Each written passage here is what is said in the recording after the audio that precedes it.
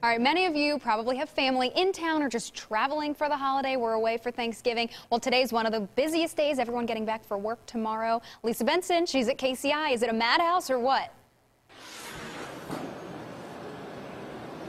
Well, right now it is pretty busy. I just checked the boards and arrivals and departures are on time. You can take a look and see that the guys are very busy because they have a lot of luggage and there are a lot of passengers coming through today. KCI and airports all over the nation are busy due to the Thanksgiving travel finale.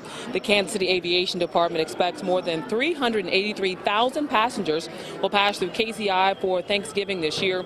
More than 41,000 of those passengers are using the airport today. Airport officials encourage travelers to be patient and arrive early. Airport police officers are strictly enforcing parking restrictions. No curbside parking. Curb use is strictly for loading and unloading passengers.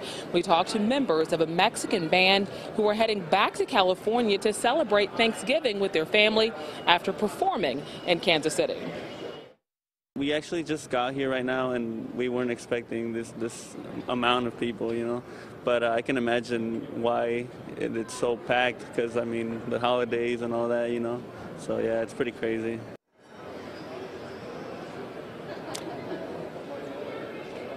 Back here live again, you can see the airport is pretty busy right now. And if you want to check your flight to make sure that it's arriving on time or leaving on time, you can go to flykci.com or you can go to our website, KSHB.com, and you can link to their website from ours. Live at the airport, Lisa Benson, 41 Action News.